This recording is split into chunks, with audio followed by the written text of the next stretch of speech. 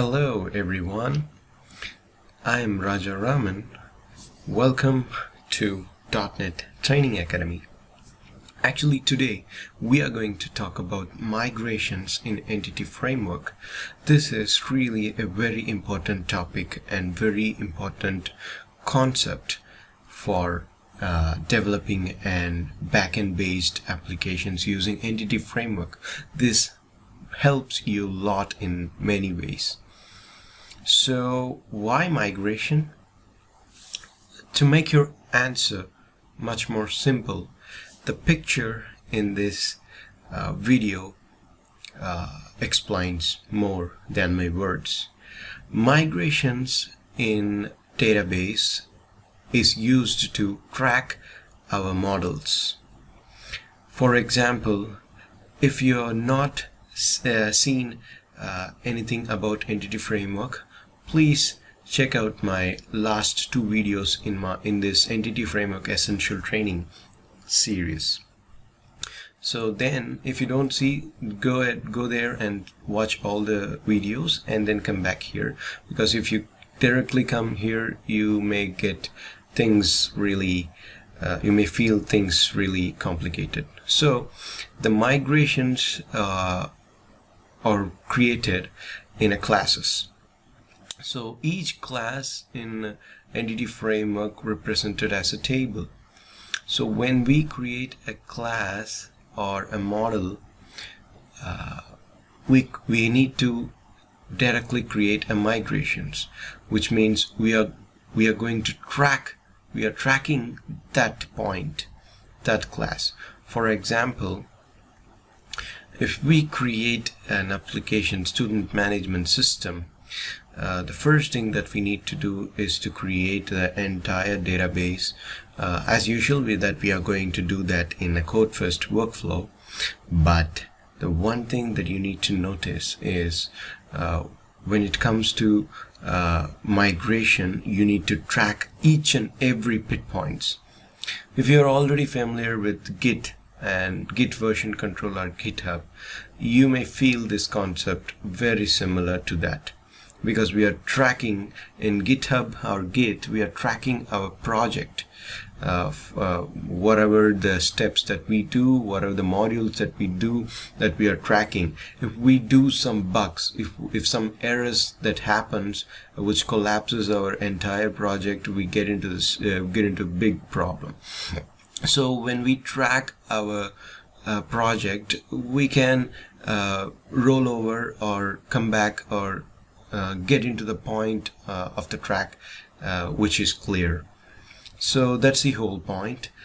Using the migration, we can create the n number of models, like student table and like teachers table and classes table and courses table. So we can create n number of tables. For each table we need to add a separate migration for the table that which represent that we are committing that track. So by committing that track, we can easily track our application. For example, the courses, we get problem in courses class, our entire applications collapsed due to the weird modeling, weird relationship that we are given.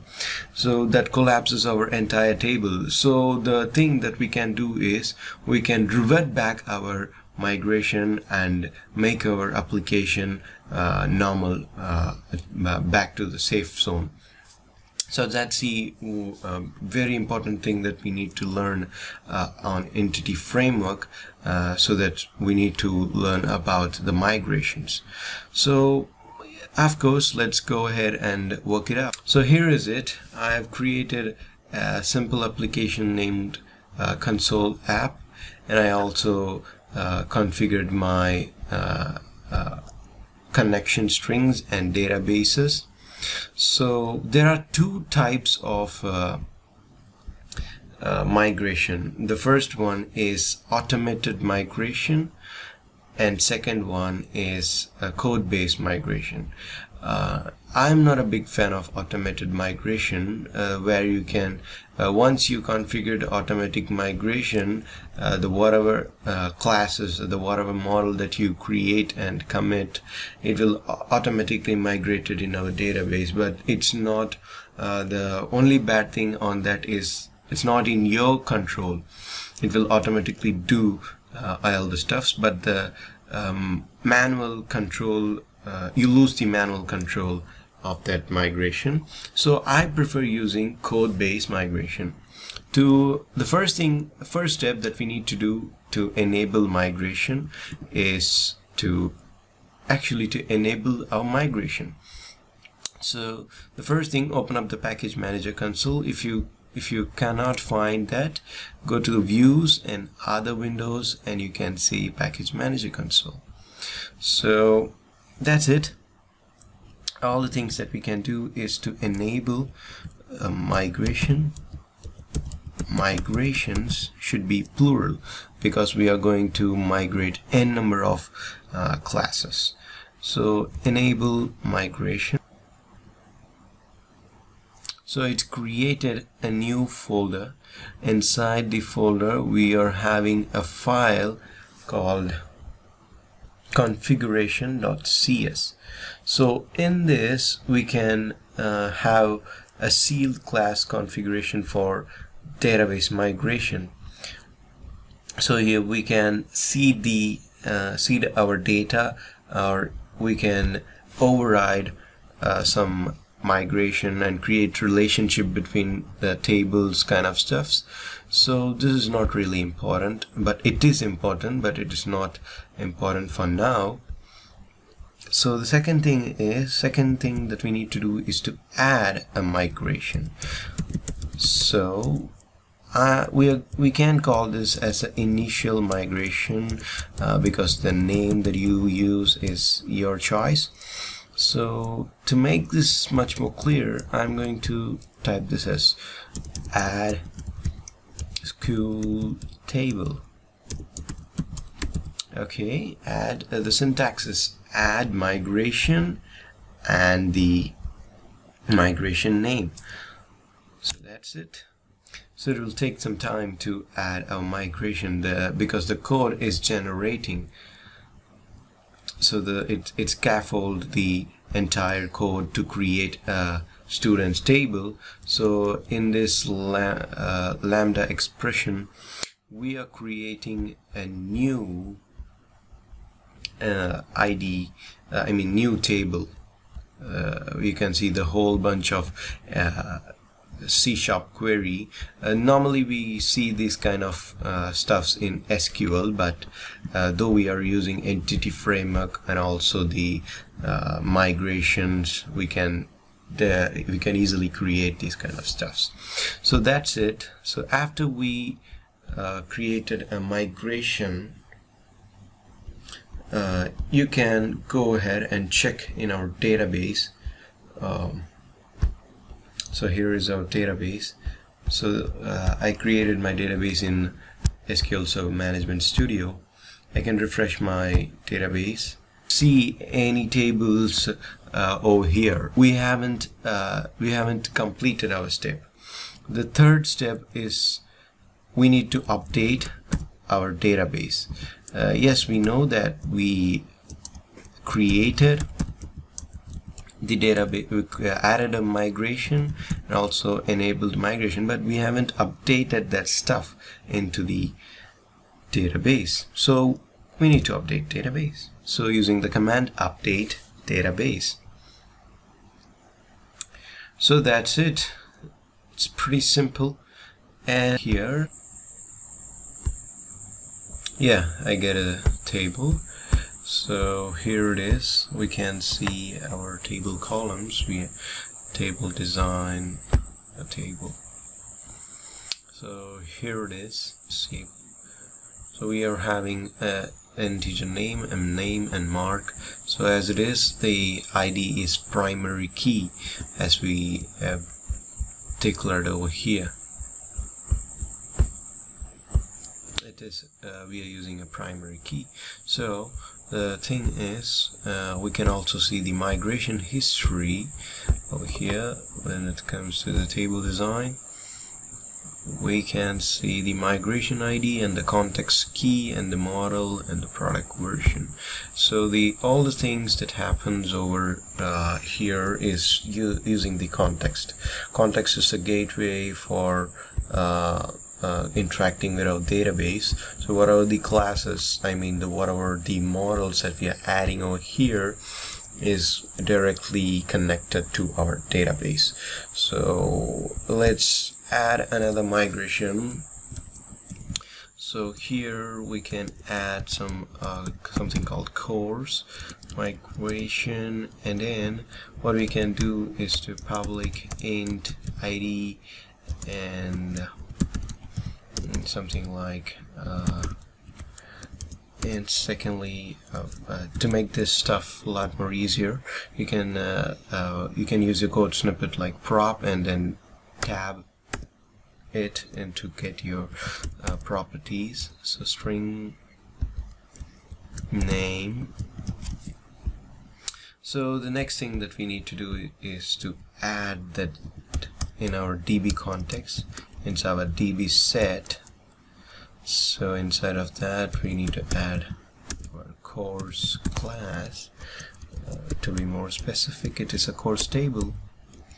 The courses, it needs to be plural. So get set.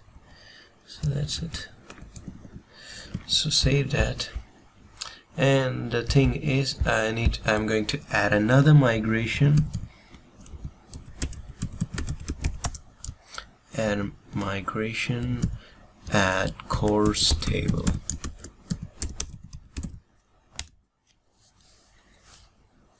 So I added the course table, and this next thing is to update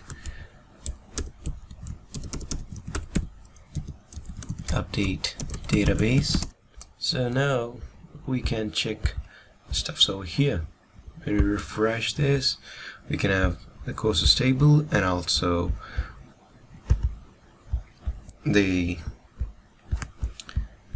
students table. So the thing that you also need to know is to how to revert back to our position.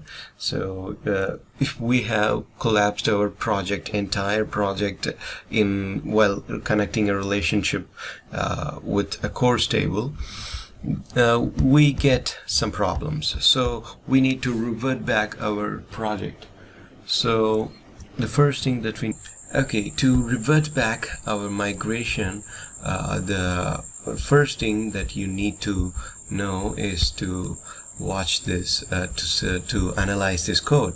So here is the two methods. One is up method and another one is down method. So in the up method, when the up method code is triggered, the table is created. So we are creating a table, and it will create all the data that we need to create in our table. So when a down method is triggered, it will drop the database. So when we add our migration and when we update our database, up method is triggered. When we try to target our database for the revert back position, the down method will be triggered. So just like this, update database, the command that we need to use is to update database or target database, or you can use the shorthand of T.